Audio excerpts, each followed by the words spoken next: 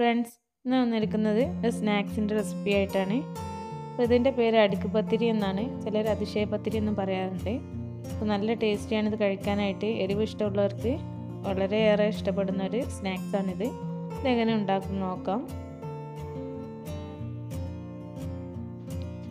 ഞാനിവിടെ എടുത്തിരിക്കുന്നത് 2 കപ്പ് മൈദയാണ്.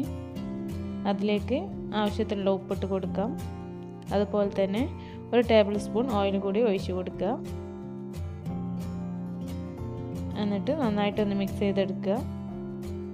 ഇനി കുറേശ്ശെ വെള്ളം ഒഴിച്ചിട്ട് നന്നായിട്ടൊന്നത് കുഴച്ചെടുക്കണം. നമ്മൾ ചപ്പാത്തിക്ക് കുഴക്കുമ്പോൾ തന്നെ കുഴച്ചെടുക്കുക.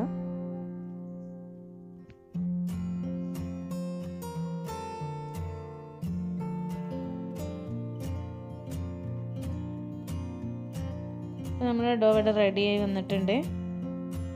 നമുക്കിത് കുറച്ച് നേരം റെസ്റ്റ് ചെയ്യാനായിട്ട് വെക്കാം. ആ സമയത്ത് തന്നെ നമുക്ക് ഇതിനുള്ള ഫില്ലിങ്സ് റെഡിയാക്കി എടുക്കുകയും ചെയ്യാം. അതിനായിട്ട് ഞാനിവിടെ ഒരു പാൻ അടുപ്പത്ത് വെച്ചിട്ടുണ്ട്. ഇനി അതിലേക്ക് ഒരു 3 ടീസ്പൂൺ വെളിച്ചെണ്ണ ഒഴിച്ച് കൊടുക്കുക. അത് ചൂടായി വരുമ്പോൾ അതിലേക്ക് 1 ടേബിൾ സ്പൂൺ ഇഞ്ചി ചോപ്പ് ചെയ്തിട്ട് കൊടുക്കാം. അതുപോലെ തന്നെ ഒരു 2 പച്ചമുളക് ചോപ്പ് ചെയ്തിട്ട് ഇട്ട് കൊടുക്കുക. എന്നിട്ട് നന്നായിട്ടൊന്ന് വഴറ്റിയെടുക്കണം. അതിൻ്റെ ആ പച്ച സ്മെല്ല് മാറുന്നത് വരെ ഒന്ന് വഴറ്റിയെടുക്കുക.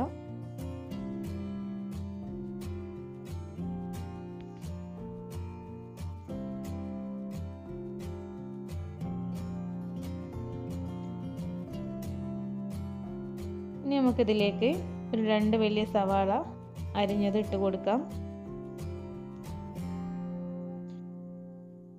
അതിലേക്ക് ആവശ്യത്തിനുള്ള ഉപ്പ് കൂടി ചേർത്ത് നന്നായിട്ടൊന്ന് വഴറ്റിയെടുക്കണം.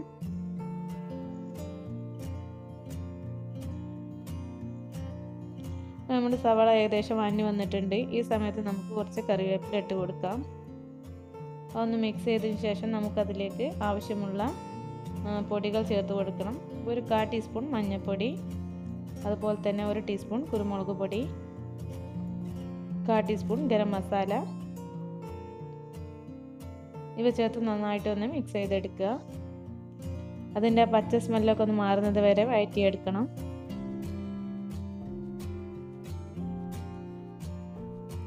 നമ്മുടെ ഉള്ളിയും മസാലയും ഒക്കെ നന്നായി വഴന്നു വന്നിട്ടുണ്ട്.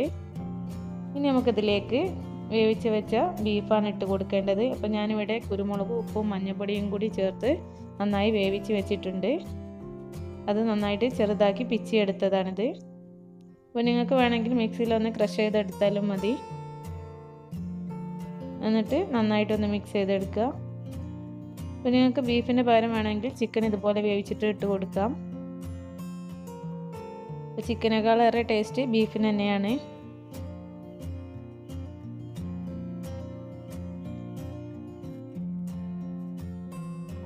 ഇത് നന്നായി മിക്സ് ചെയ്തതിന് ശേഷം നമുക്കതിലേക്ക് കുറച്ച് മല്ലിയില കൂടി ചേർത്ത് നന്നായിട്ടൊന്ന് മിക്സ് ചെയ്ത് കൊടുക്കാം.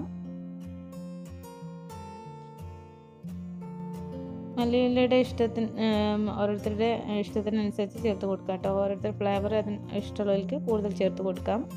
ഇനി നമുക്കിതിൻ്റെ തീ ഓഫ് ചെയ്യാം. നമ്മൾ തയ്യാറാക്കി വെച്ച ഡോ ഇവിടെ നന്നായിട്ട് റെഡിയായി വന്നിട്ടുണ്ട്. നല്ല സോഫ്റ്റായി വന്നിട്ടുണ്ട്. ഇനി ഇത് ഓരോ ബോൾസുകളാക്കി നമുക്ക് ചപ്പാത്തിയൊക്കെ പരത്തും പോലെ പരത്തിയെടുക്കണം. നമ്മൾ ഏത് പാനിലാണ് ഉണ്ടാക്കുന്നത് വെച്ചാൽ ആ പാനിൻ്റെ അതേ അളവിൽ വേണം ചപ്പാത്തി പരത്തിയെടുക്കാനായിട്ട്.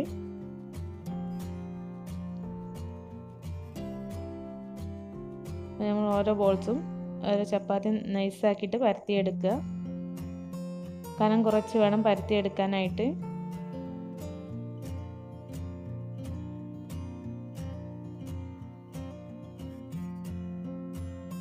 അപ്പോൾ ഇതുപോലെ എല്ലാ ചപ്പാത്തിയും പരത്തിയെടുക്കണം.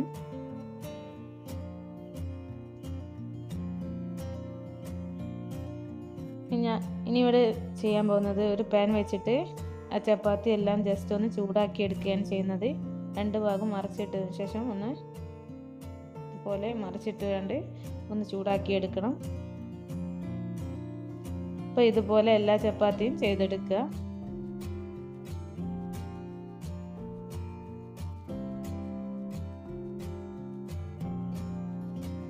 അപ്പോൾ ഇതുപോലെ എല്ലാ ചപ്പാത്തിയും ചുട്ടെടുക്കുക. ഇനി നമുക്ക് ആവശ്യം 3 മുട്ട പൊട്ടിച്ചെടുക്കാണ് വേണ്ടത്. അപ്പോൾ അതിനായിട്ട് 3 മുട്ട എടുത്തിട്ടുണ്ട്.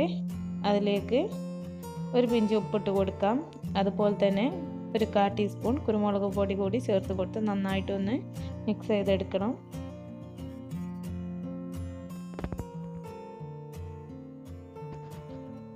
ഇനി നമ്മൾ ഉണ്ടാക്കാൻ പോകുന്ന പാൻ എടുത്ത് അതിലേക്ക് കുറച്ച് ഓയിൽ ഒഴിച്ച് കൊടുക്കാം. എന്നിട്ട് എല്ലാ ഭാഗത്തും എത്തും വിധം ഒന്ന് പാൻ ഒന്ന് ചുറ്റിച്ചെടുക്കണം. നമ്മൾ ഉണ്ടാക്കാൻ പോകുന്ന പാൻ എടുത്തിട്ട്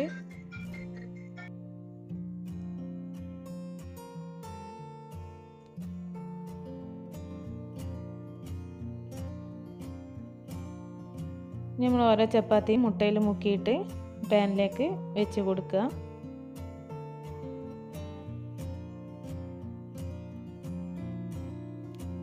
എന്നിട്ട് അതിൻ്റെ മേലെ നമ്മൾ ഉണ്ടാക്കി വെച്ച ഫില്ലിങ്സ് ഇട്ട് കൊടുക്കാം.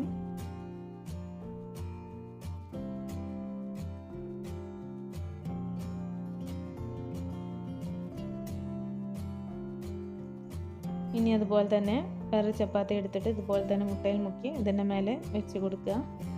എന്നിട്ട് നന്നായിട്ടൊന്ന് പ്രസ് ചെയ്ത് കൊടുക്കണം. അപ്പോൾ അതിൻ്റെ ഉള്ളിലുള്ള എയറൊക്കെ ഒന്ന് പോയി കിട്ടും.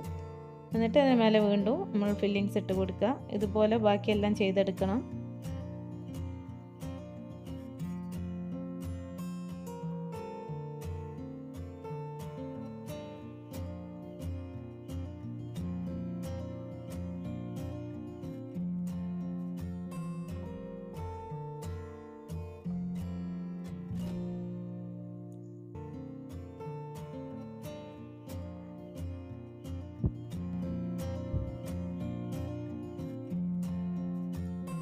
നമ്മൾ ലാസ്റ്റ് വെക്കുന്ന ചപ്പാത്തിൻ്റെ മേലെ ഫില്ലിങ്സ് വെക്കാൻ പാടില്ല.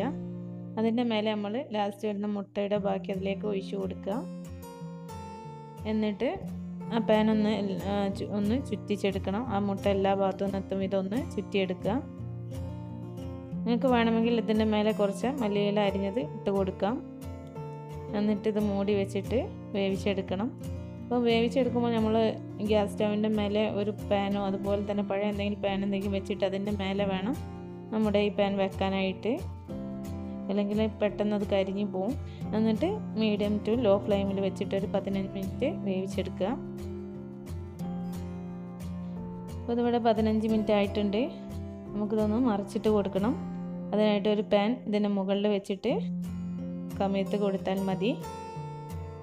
എന്നിട്ട് 2 മിനിറ്റ് വേവിച്ചെടുക്കുക.